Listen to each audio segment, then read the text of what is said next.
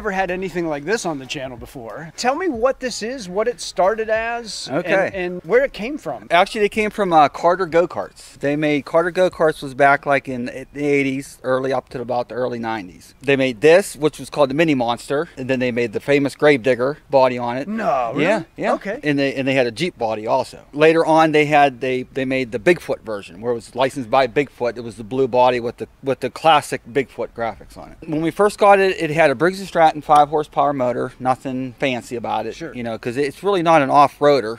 It was made for shows, parades, whatnot. You know, so it's a promotional vehicle. But we pushed it to its limits. You know, everybody we grew up with had ATVs, quads, and everything, and we had this cart. My dad bought us in '94. It was around October, November '94. He got it. I had a local ATV shop. We had it since. It's like a family heirloom now. Never get rid of it. When we first bought it, me and my brother, we went out trail riding with it. You know, everywhere a quad went, we went. I mean, it's seen mud up past the suspenders too. It had 3 different paint jobs on the body. The white version, when we first got it with the Mini Monster graphics on it, it was the classic '90s, you know, graphics with the white, and you had the hot pink, and you had the hot blue and the green graphics on it. It looked like a ski suit. Yeah, like, exactly. We ran that for how many years? I think up to 98, 99. We were going to get rid of it. We were going to sell it. We just couldn't because we had something really cool. So I wanted a different paint job on it. Messed around with different ideas, and my brother at the time was going to school for auto body work. So we played around with the body, and it was kind of like his learning curve. So it went from the white body to like this bluish to fade blue-green color. Ran that for a couple years, and then I wanted something really pop out, and I went with the red and yellow scheme. Now it's just a toy, right? It's just a toy now. Yeah, it's just you know, take it to shows and get back in the parades. We stripped it down to bare frame in maybe 03, 04 after getting our own ATVs. It kind of just ended up in the back of the shed. We still wanted to keep it, so me and my brother, we tore it down. Had the frame all sandblasted, all repainted, every bolt, nut and bolt put back together, all brand new. Now you kind of baby it. Yeah. No more mud balls. Yeah, right. There's actually a club out there on Facebook that's geared to the Carter Mini Monster carts now. Wow. Because they're so rare. Are they still in business? No. Carter go-karts, their building burnt back in, I forget what year, 01, 02, somewhere around there. What is out there is out there, yep. And that's it. Yep. In the fine one, you're gonna spend one that's running, you're gonna spend a fortune for. Even project ones that need completely rebuilt go for $2-3 grand. So super rare, huh? They are super rare. I'm amazed at how cool the interior is. Yes. Now, is that the way it came? No. Okay, what did you guys do to that? I figured if it's going to be show use, I'm going to do it right. The whole interior is all handcrafted out of wood. The underlaying part is all made out of wood planks. None of the gauges and everything work. It's just for aesthetic look. Sure. But it does have a DVD player in it. Because again, I wanted to do it. The speakers and everything. I put it for those long drives. right.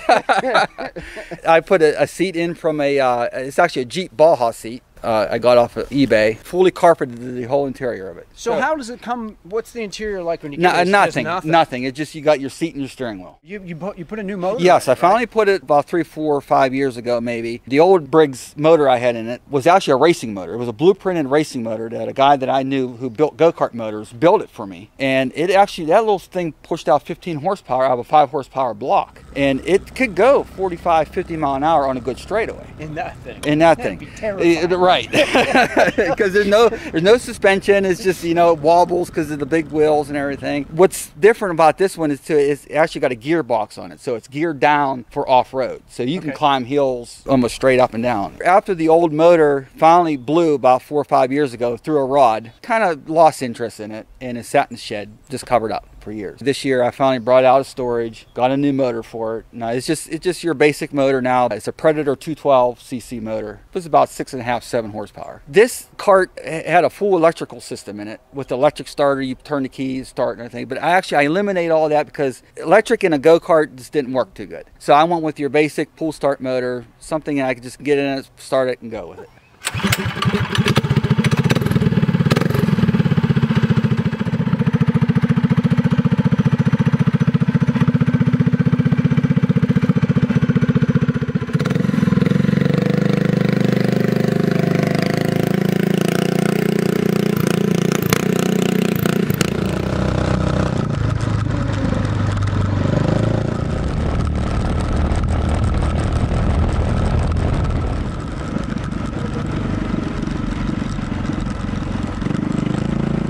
This cart was actually what got me into cars and the car showing, because when we had this cart, we'd put it on the trailer and just going to Kmart or wherever, Walmart, people would be like, what is that?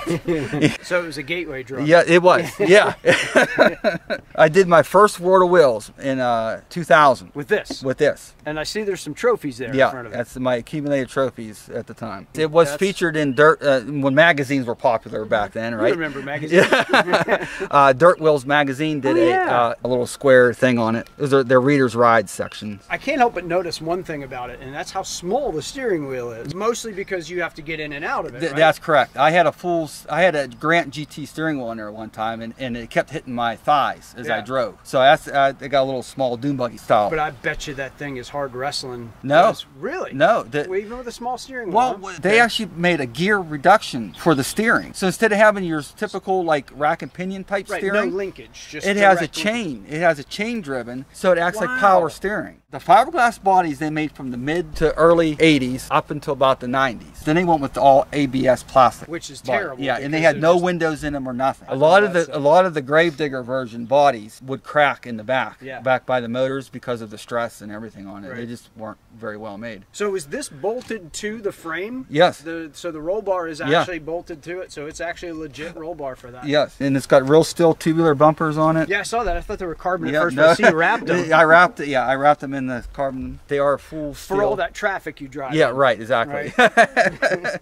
The original body style was based on a 94-ish style Ford F-150 body. I wanted to update it, so my most recent is the decals. I designed all the decals on it, being a designer. It's styled after a 2019 Ford Super Duty. Now, did you guys replace all the shocks when you redid it? Because I noticed. Well, the shocks are aesthetic only too. There's no suspension on this. I wanted to fill in the wheel gap. The original tires come with a 22 by 11/8. I got rid of the 8-inch wheels and upgraded to those are Motorsport alloy wheels, 10-inch wheel. The side mirrors, I added those on there. They didn't come with side mirrors. The Lund sun visor, that was added. That actually was a display model from Lund sun visors at a local performance shop, off-road performance shop in the area. He had it hanging on his wall. He was going out of business and my dad knew him, and he says, can I have that? And it fit the cart perfectly. Really? Perfectly, no like it was meant for it. So not only is it super rare, right? And not only is it one of a kind because it has a DVD player in it, but you're the only one that has the Lund sun visor too. Right. Kudos to you guys for preserving this thing. Yeah, because who knows how rare this thing is going to become. Trust me, I had real offers. I had people come up and say, I'll give you 10 grand for it. I said, nope, not for sale. You can't replace it. It's just, it's part of the family. It's got its history. It's more than a price tag. All I have to do is slap this on the trailer, take it to Walmart, take it to wherever, and I have an instant car show.